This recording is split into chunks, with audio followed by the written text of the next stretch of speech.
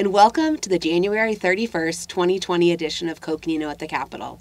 I'm Claire Harper with Coconino County Public Affairs. This week, Supervisor Matt Ryan testified in front of the House Transportation Committee advocating for funding to make improvements to county and state roadways. Supervisor Ryan highlighted improvements needed to State Highway 64, the gateway to the Grand Canyon, Highway 89 near Horseshoe Bend, and traffic backups on 89A in Oak Creek Canyon. Also, muddy roads on the Navajo Nation and Hopi Reservation. The House Transportation Committee is aware of the need for sustainable and sufficient revenue to fix and maintain our roadway system.